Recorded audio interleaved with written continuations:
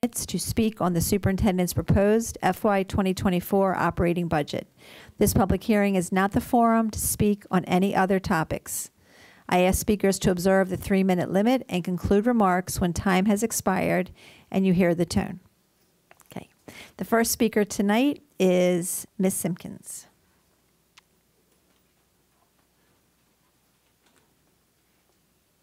Any of it? Sure. Right there is good. Good evening. Good evening. Can you hear me? Yes. Okay, thank you.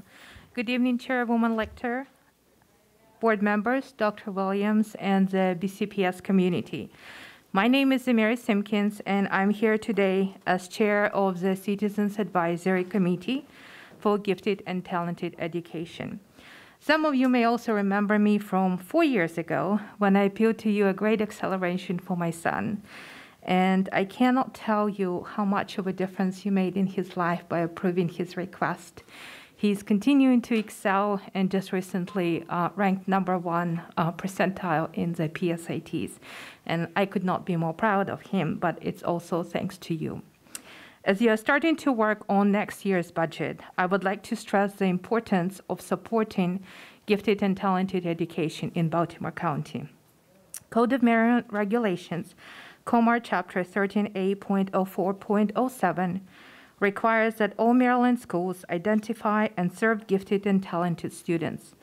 BCPS Policy and Rule 6401 also recognize that GT students require appropriately differentiated programs and services beyond those normally provided by schools. Currently, around 30,000 students, or 27% of BCPS population in grades 4 through 12 are taking various GT or advanced academics programs. The current budget proposes only 1 resource teacher, 1 staff member, and 1 coordinator to stay in that office. Currently, that office is responsible for serving 30,000 students and maintaining BCPS's compliance with state and local laws. And the office has 4 resource teachers. Back in 2019, it had 8 resource teachers. And then in 2020, it was cut to 4. So if you cut it to 1 resource teacher, here's what you will find in terms of the implications.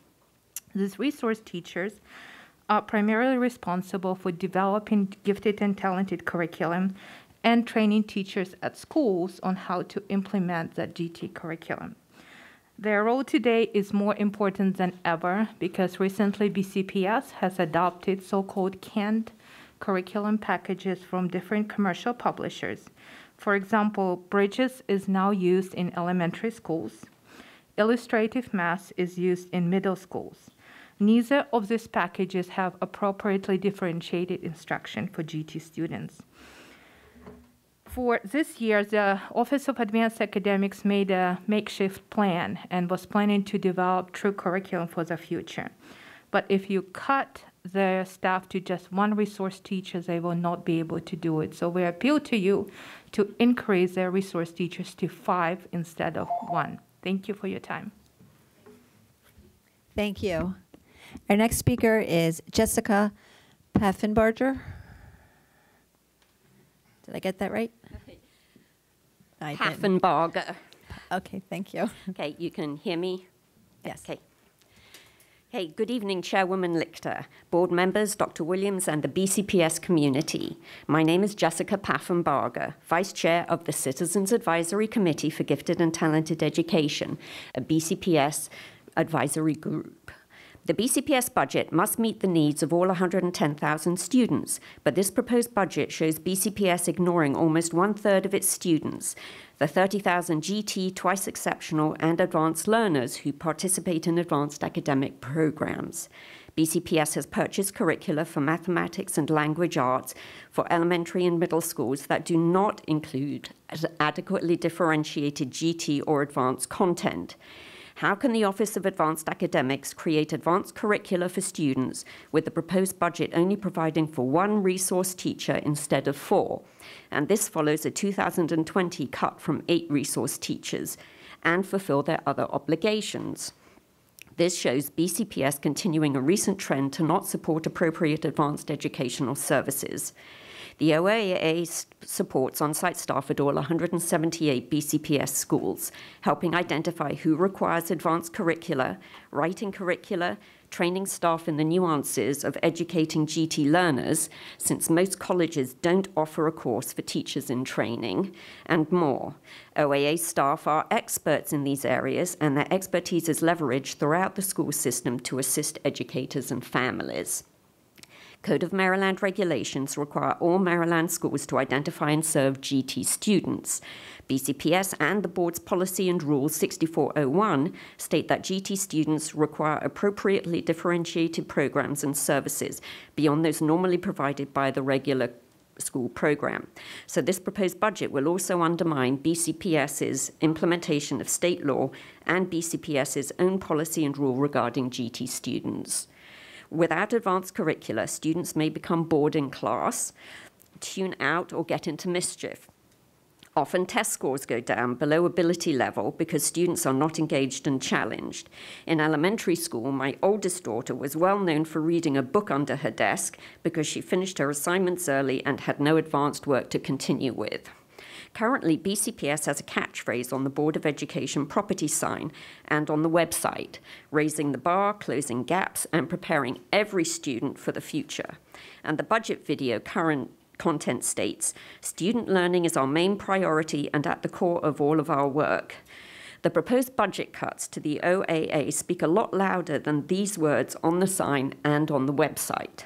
Please amend the proposed budget to remove the cuts to the Office of Advanced Academics and to increase the resource teachers to 5, 2 for elementary, 2 for middle, and 1 for high school, to get GT education moving in a more positive direction to meet the needs of our students. Thank you for your time. Thank you. Our next speaker is Cindy Sexton.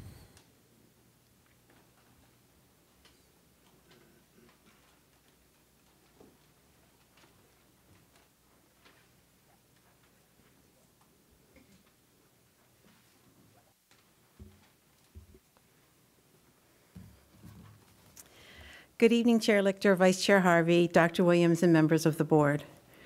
Way back in Dr. Williams' report on the 100-day entry plan, he stated that our priorities must squarely focus on what is best for our students in every neighborhood and school across the county. Those words are still applicable. You've heard me say that effective teachers are the most important factor in contributing to student achievement, and that statement is also a BCPS core value. And you have heard me speak countless times about the need to recruit and retain educators. This must be a priority. While overall enrollment has declined, our ELL and special education students have increased, and we need to make sure there are educators in place to meet the needs of those students. But certainly not just those students. Our students living in poverty has also risen.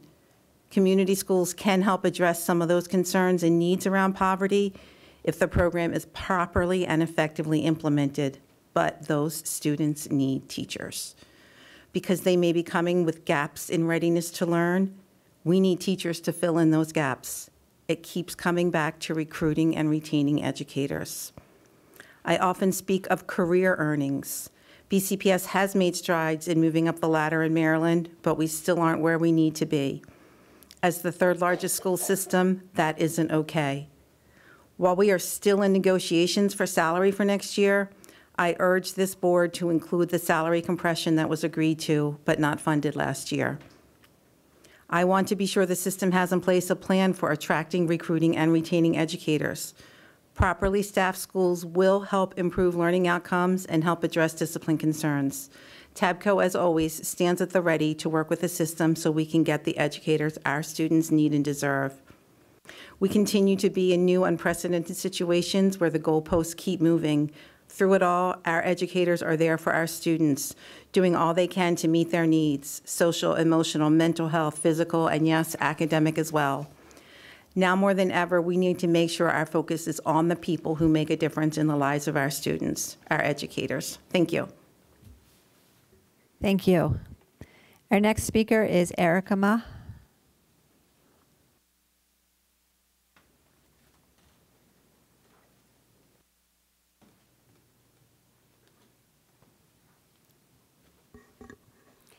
Good evening. My name is Erica Ma, and I'm a parent and a teacher in Baltimore County.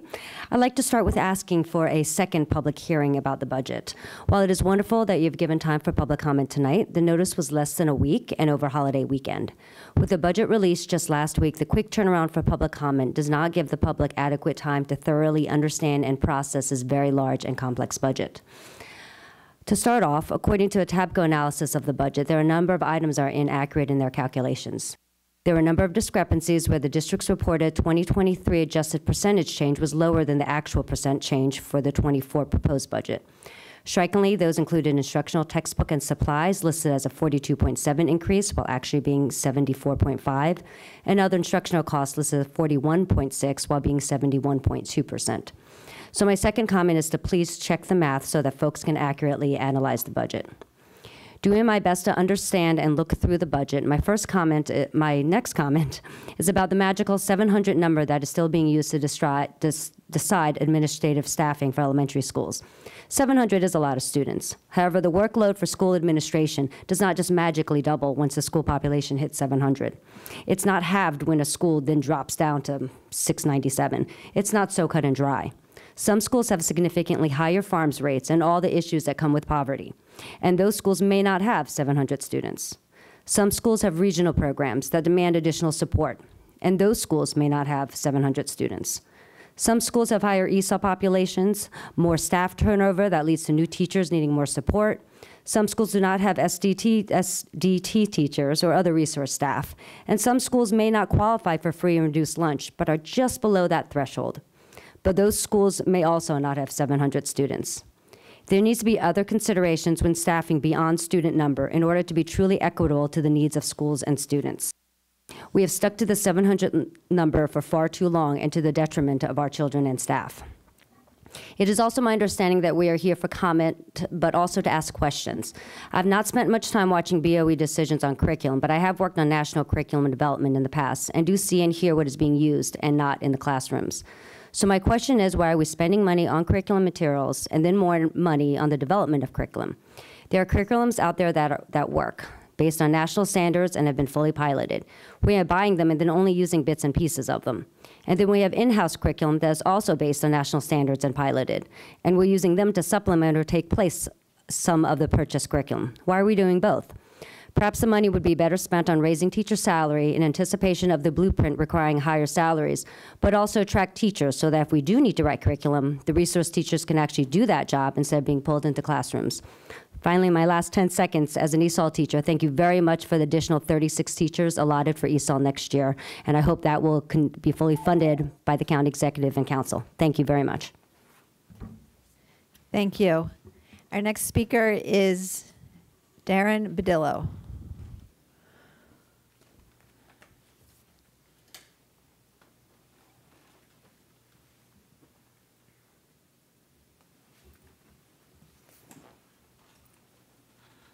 Good evening. Good evening, Board and Dr. Williams. My name is Darren Badillo. I'm a concerned father of 2 children who attend BCPS, but also the outreach coordinator for the Baltimore County Parent and Student Coalition.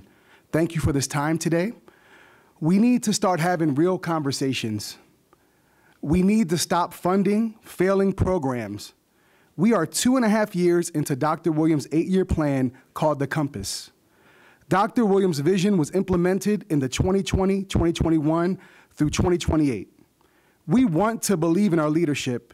It is very hard when we see little to, if any, positive results. What justifies funding this long-term Compass plan when we have not seen positive impact in our students' reading, math, and proficiency rates in the past 2 years? Actually, scores worsen. It appears if we continue to fund this program, we will continue to lower the bar and fail our children. The Compass plan is failing. We have not seen improvement in test scores here in Baltimore County, but also here in Baltimore County, we have seen an increase in suspensions, the most in Maryland.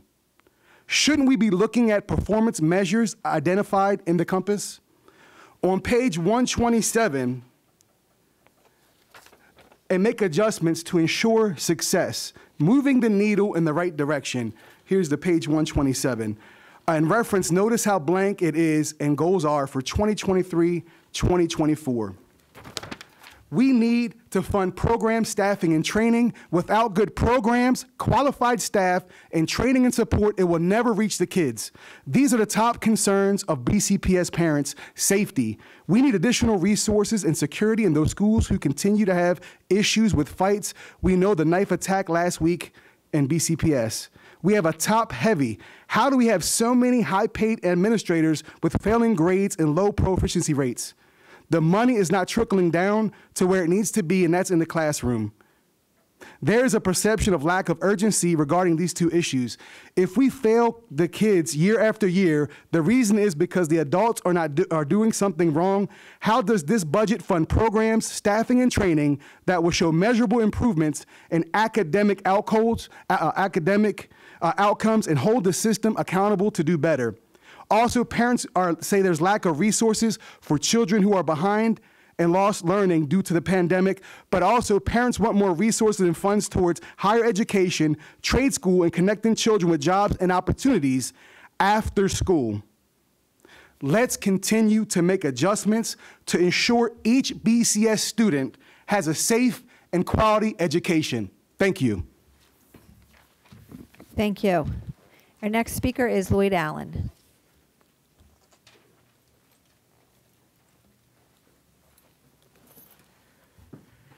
Good evening, Chair Lichter, Vice Chair Harvey, Superintendent Williams, and members of the board. Thank you for your time tonight. I'm Lloyd Allen, special educator in mathematics, speaking as an individual. Ratios and subs. Ratios.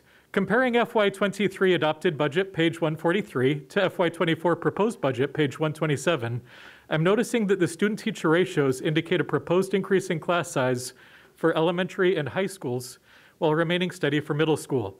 In particular, for FY24, high school class size aspires to an average of 29.2 students.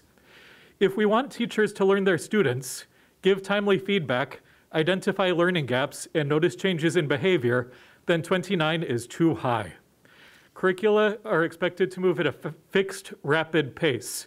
When class size is too high, each student has a smaller share of teacher attention.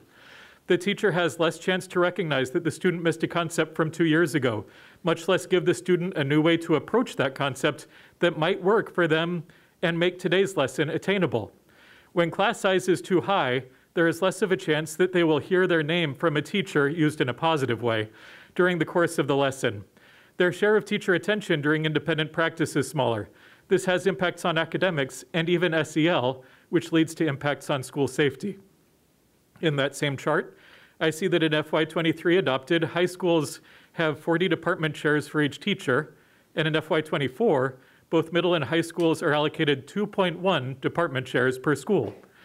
The verbiage indicates that these positions are specifically for the math, science, English, and social studies to be able to have reduced teaching loads in order to support the teachers in those departments, the tested content areas. Typically, each department, even non-tested, has a chair. And these chairs have significant responsibilities both in leading PD and with the daily operation of the building. With or without the allocation, chairs are overworked, whether general ed, special ed, tested area, or other. FY24 page 9 suggests that enrollment is growing. Help me understand why page 12 has a reduction in instructional salaries and wages, the only general fund category with a reduction and directly following an increase in both levels of administration. Substitutes. I see that there is a $2 million line item in the FY23 adopted on page 22. In FY24 proposed on page 290, I hope that I'm reading incorrectly with a $22.8 million item for contracted services. That would be exponential growth. I hope that I misunderstand something. I'm hearing middle school teachers say that they are still doing coverage because there still aren't subs. Hiring a contractor is not a silver bullet, but it is certainly expensive. Please help me to understand that we are not increasing the substitute budget by tenfold each year over the last 2 years.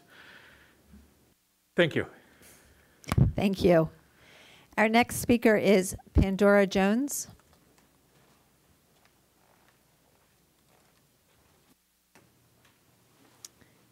Okay, Pandora Jones.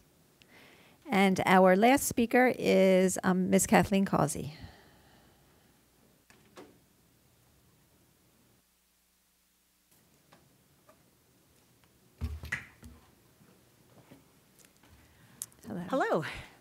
My name is Kathleen Causey, and I'm a former member of the Board of Education of Baltimore County. It's great to see you all, and thank you for your service. Before I talk specifically about the proposed fiscal year 2024 operating budget that was presented to the board and the public on January 10th, I would like to make 2 points. The board's review of any proposed budget, asking questions about proposed spending, projected spending versus actual spending, and making motions to make changes to the budget if applicable, are very much a part of the governance role of the Board of Education. The other general point is that oftentimes how money is spent is just as important as how much money there is to spend. On page 6 of the January 10th presentation, it includes a footnote clarifying that the $3.6 million of cost reduction associated with the reduction of central office resource teachers excludes additional cuts to central office management. The most recent data published by MarylandPublicSchools.org shows that BCPS has the highest number of non-instructional directors, coordinators, and supervisors of any LEA in Maryland. In fact, BCPS has 163 more positions in this category than Montgomery County, even though Montgomery County has 50,000 more students than BCPS. These issues of central office positions versus schoolhouse positions was addressed in the Public Works report commissioned by the county executive. It would behoove the board, the county council, and the county executive to review the implementation of the Public Works recommendations around this topic. Note that the board did not have additional dedicated staff to assist with this effort. Regarding ELA curriculum, page 21 references a one-time expense of $10.4 million for a new ELA curriculum. Multiple presentations to the board indicated that the new curriculum would allow all students to see themselves in books, yet recently released findings from a well-respected education justice research and organizing collaborative at NYU Steinhardt assert that BCPS's proposed new curriculum was one of 3 K-5 curriculums found to be culturally insufficient, or worse, culturally destructive. And there are specific statements about proposed new curriculum being one that uses language and tone that demeans and dehumanizes Black, Indigenous, and characters of color, while unevenly encouraging empathy. These assertions are troubling and should be investigated and considered before any new contract is signed or any new monies are allocated in this budget. I will send the board and the superintendent the full report tomorrow.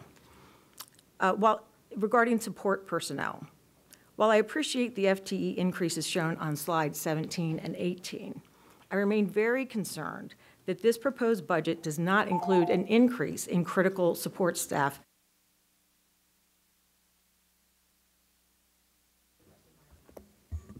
Thank you. Thank you. That ends our public speakers for the board hearing. One second. The next item on the agenda is announcements. The board's next meeting will be held on Tuesday, January 24th, 2023 at 6:30 p.m.